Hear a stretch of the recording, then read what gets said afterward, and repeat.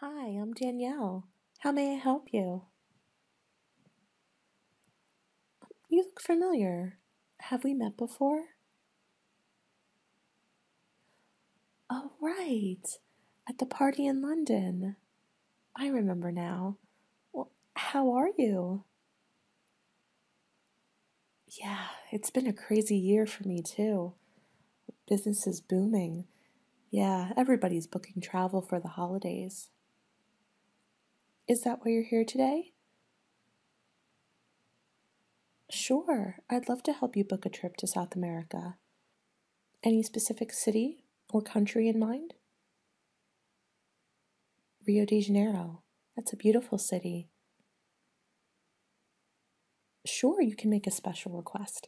That's what I'm here for. Don't worry, I've had a number of odd requests. I bet you won't surprise me. What's your request? Oh, okay.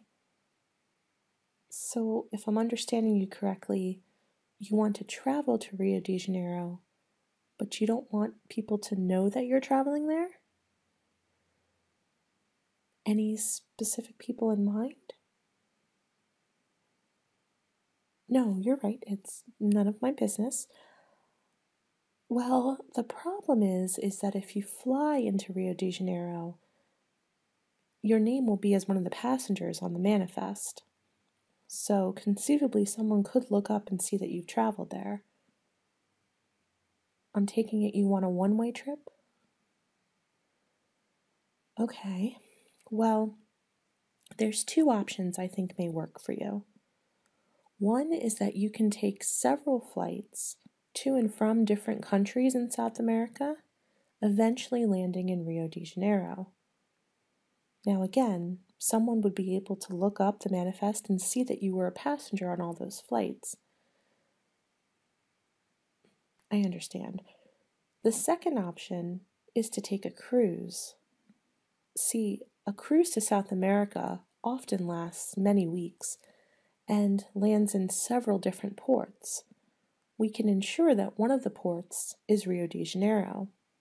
That way, if someone looked up your name, they would see you as a passenger on the cruise, but not necessarily think that you were going on the cruise to actually land in a certain port, just to visit them.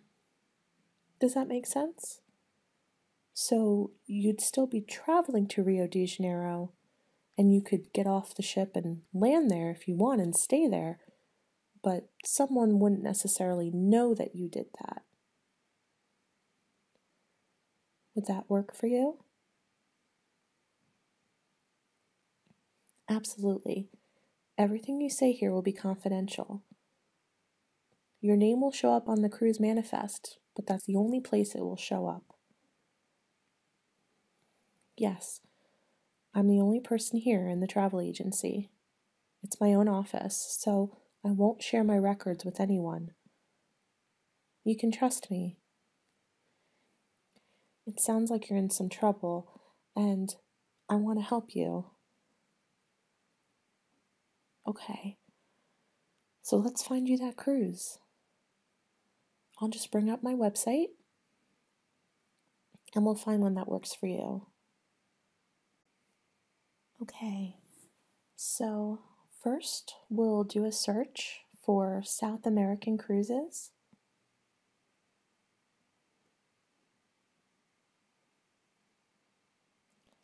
And I'm assuming you want to leave as soon as possible. Okay, so we'll make sure that we choose October. Let's see what we have. Okay, so we found a couple of cruises here. I'll sort them by departure date so that we can find the ones that leave as soon as possible. Now, you most likely don't want these Galapagos cruises because I know they don't go to Rio de Janeiro. What you're looking for is the South American coastal. Here's one here, 19 days long. Don't see Rio de Janeiro in the port, so let's continue looking.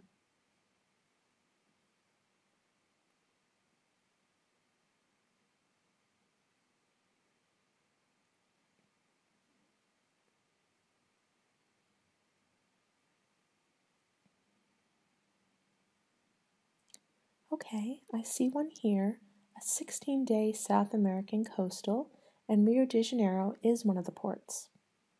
Let's make sure that we go back to that one. And as I'm scrolling through, I'm just looking at the port cities. Not seeing any on that page. And this last page,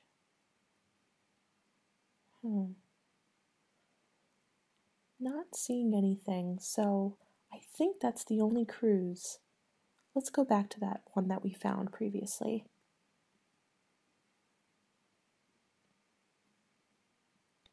Okay, this one. Let's view some details about this cruise. So as you can see, it starts off in San Antonio, Chile. So we can get you a flight there. Then it goes around South America to various ports. And as it continues on the Atlantic Ocean side, it ends in Rio de Janeiro. Does that sound good to you? Yes, so October 18th is the day it leaves, departing at 5 p.m., and you should get to Rio de Janeiro by November 3rd at 7 a.m. Great. So, in terms of the deck plans, I can show you a little bit about what this cruise looks like. So, the first, yep, that's called the Dolphin deck, and the bottom decks are going to mostly have staterooms. So, the cheapest option is going to be interior staterooms, like this one here. They're very comfy. They are small, but if solo traveler, I think you'll really enjoy it. They can push the beds together into one size queen bed, or you can do an ocean view if you'd rather have a window. Sure, so there's also the main deck, deck number 2. This one also has a variety of staterooms, interiors, as well as ocean views. Yep, they all have showers. If we move up to deck 3, the lower promenade deck, these are also full of staterooms, along with an atrium. Yep, there's laundry facilities. And then just more staterooms. So as you go higher and higher, you'll start to see more activities and more options. Deck 4, the promenade deck, has the main stage theater. It has a photo gallery, art gallery. You'll also see that the atrium goes through 3 different floors, including this one.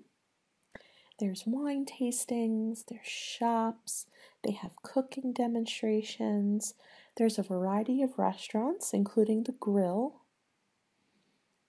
So this will be a popular floor to be on. And then if we move up to the upper promenade, you'll also see that the theater and the shops extend here. There's an ocean bar, there's a casino, there's an art gallery. We also have the Explorers Lounge and the Explorations Cafe. And then we have the main dining room. Yes, they often serve lunch and dinner. On deck 6, the veranda deck, we're going to have more staterooms, including the suites. Now these will most likely be out of your price range. Yeah, but they are nice to look at. They include balconies, whirlpool baths, refrigerators. They're really quite nice. But don't worry, I'm sure you'll enjoy the interior or the ocean view staterooms. Now as we continue to go up, you're going to find more and more suites, but you'll also find a lounge or 2.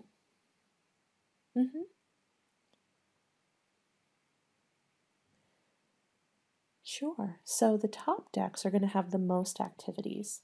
The Lido deck will have the fitness center, the spa and salon. There's also going to be the pool called the Lido pool and a bar right off of it. You'll also find the Lido Market, which is the buffet. And then a sea view pool, which is an adult pool and bar.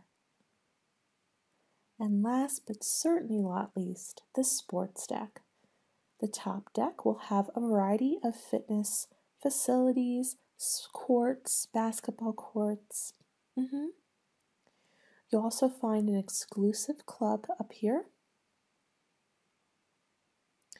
Yes, there are so many different dining establishments. There's an Italian restaurant. There's a burger place called the Dive-In. The buffet is called the Lido Restaurant. And Marco Polo, which is a wonderful sit-down restaurant. Yep, I've known people who have gone there and they've really enjoyed it. In addition, you have the Pinnacle Grill, the Terrace Grill, which is near the pool, usually serves things like hot dogs, hamburgers, things like that, and then the main dining room. So you'll have plenty of options. In addition, we have a variety of entertainment on the Holland American cruise, including the main stage theater, the cooking demonstrations, as I mentioned. There's also a casino, video arcade, and library. Yes, you can get access to the internet through the website. Right. There's also numerous shops. Yes, the loft is more for kind of adults, kind of a hangout lounge area. I highly recommend the Greenhouse Spa and Salon. Very relaxing. And then there's many different bars. So if you're looking for a place to get a drink, this is also where they hold a lot of different activities. Yes, and everything from bars that have alcohol to the Java bar that has coffee. The piano bar is particularly popular. There's music throughout the ship at numerous times a day. Trust me, you won't hurt for things to do. There's always activities going on. Yes, and the atrium, which is just gorgeous. A lovely place to hang out.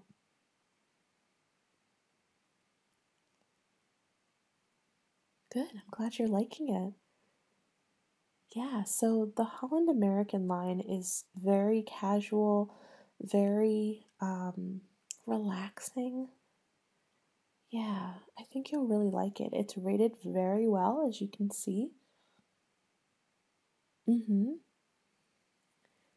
Yes, a lot of my clients have gone on Holland American Cruise Line and they've really enjoyed it.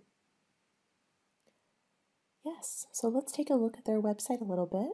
This is the cruise ship that you would be going on, called Zandam.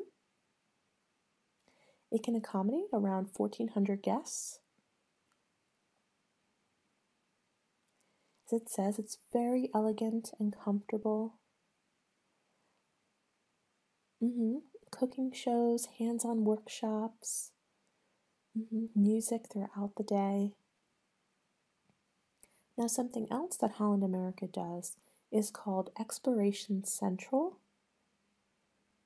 Yeah, so they can help you learn about the different ports that you will be going to.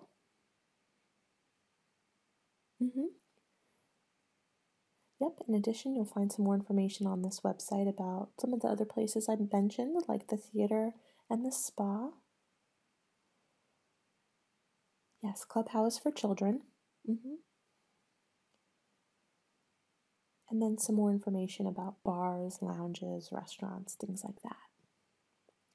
Here's some pictures of the staterooms. This is the inside cabin. So it's nice and spacious, has a really comfortable bed. So you can see there's a couch, there's a desk. Yep, this is the configuration. And again, they can move the beds next to each other so you have a queen. And then you'll see more information as we saw before with the deck plans. Sure. Yeah, let's look a little bit more into those exploration centrals. So this is a great service on board. tell you about information about the different places that you'll be traveling. Yeah, you can get everything from etiquette lessons about how to interact with people of that culture. Yep, they'll have different forms of entertainment. They'll have demonstrations and talks about the history of the port. And they also sponsor different tours. Yes, it's called EXC Tours.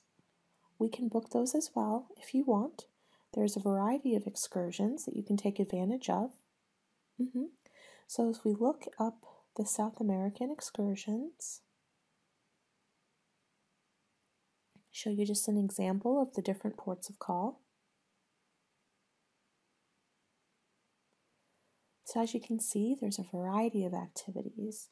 They can take you to different islands, different beaches.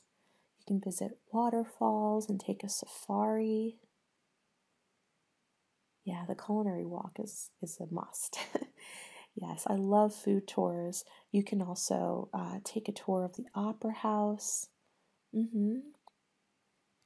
Yeah, you can go on different history tours. There's so many. As you can see, there's 63 pages. So I would encourage you after we book the cruise to go through these and decide what ports you want to visit and what experiences you would like to have. Sure. Yeah, so I like to go to Cruise Critic. Cruise Critic will give you reviews of the different ships. So let's search. Yep, we can also search the port so you can learn a little bit more about Rio de Janeiro.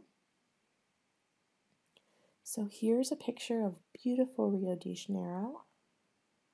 You'll find information here about it.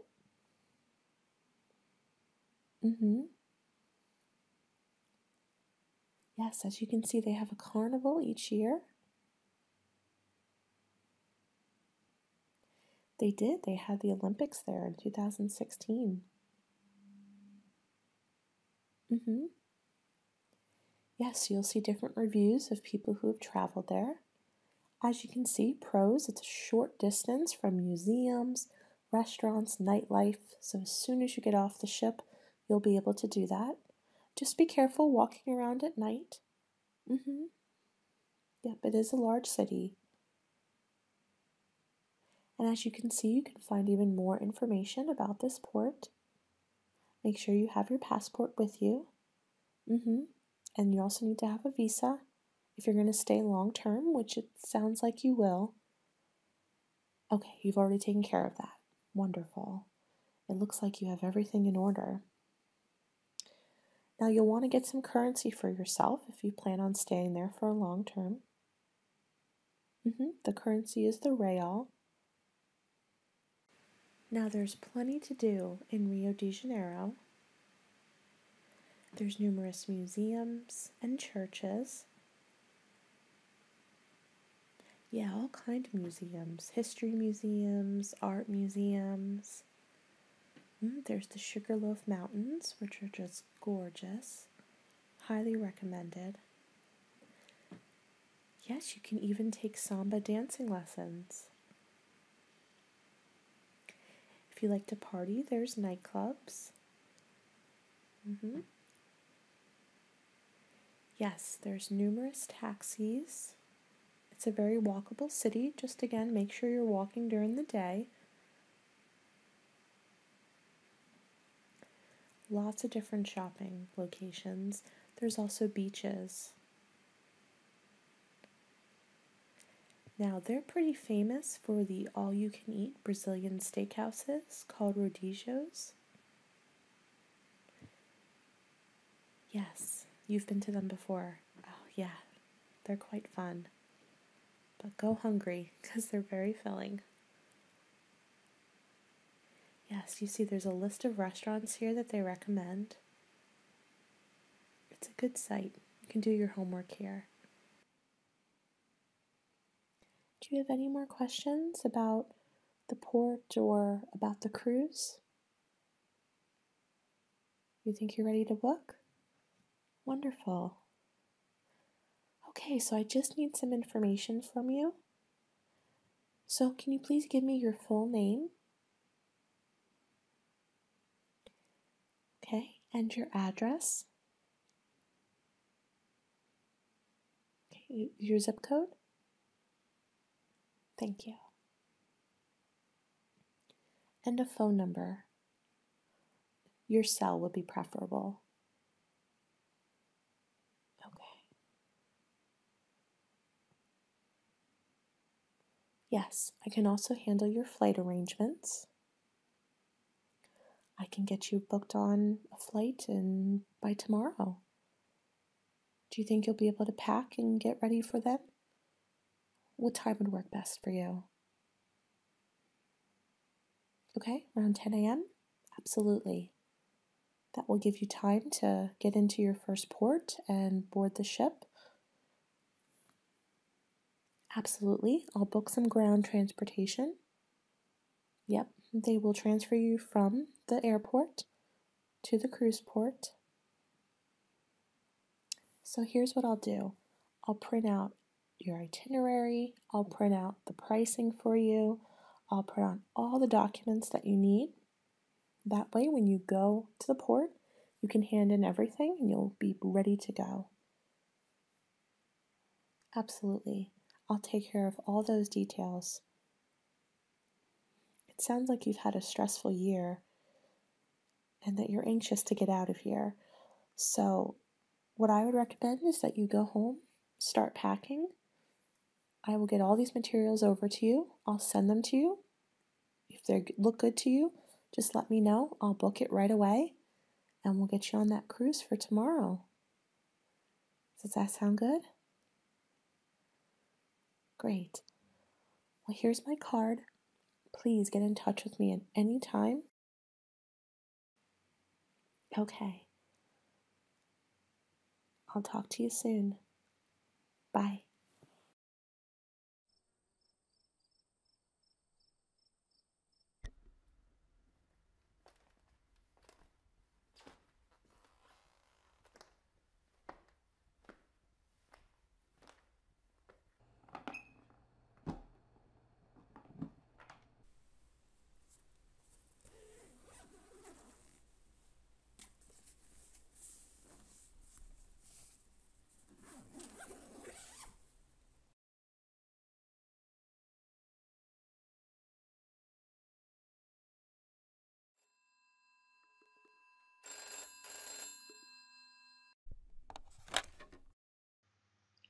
Hello. Hi, it's Danielle. Are you ready for your cruise tomorrow? Have you had a chance to look over the documents I sent you? Good. Well, I just want to go over a few things with you, so if you don't mind bringing up the email I sent you. Wonderful. So you'll see in the email that I laid out all of the pricing for the cruise, the flight, and the transfers. Are those prices acceptable for you? Good, good. So you'll see that I put a link in there to a little bit more information about the itinerary. Would you mind bringing that up for me? I can walk you through it. Great. So as you can see, you're set to depart tomorrow, October 18th. It's a 16-night cruise, leaving from San Antonio, Chile, and the last port is Rio de Janeiro. If you scroll down, you'll see more information about the itinerary. Do you see where it says day 1? Okay, perfect. So as you can see, day 1, you're leaving from San Antonio at around 4 o'clock. The next day, you're going to be at sea, so it's a travel day. There'll be plenty of activities for you to do on the ship that day. Day 3 is a port day at Porto Montt. It arrives around 8 a.m. and it stays for the majority of the day. And you can see that they've given you some sample shore excursions. If you want to book any of those, you can do so right on the ship. In the atrium area, you should see the booking table where they can lay out all the different excursion options. Now day 4, it stops in the forts. Day 5, it travels through the canal. Day 6, it goes through the Strait of Magellan and it stops in Chile. It stops pretty early on day 6, around 6 a.m. Day 6 and 7, you will also be stopping through some different channels, glaciers, and port towns. Day 8 is a cruise day. Day 9, you will be stopping in a place called Stanley. Day 10 and 11 are both sea days, and day 12 is another port day. In Buenos Aires, you'll be there for the majority of the day. Day 14 is an additional port. You will then have 2 more days at sea, and finally on November 3rd, you will arrive in Rio de Janeiro. Any questions about the itinerary? No? Okay.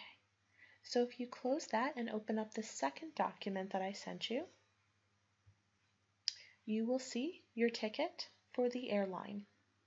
So it's American Airlines leaving at 10 a.m. tomorrow morning from New York LaGuardia to San Antonio, Chile.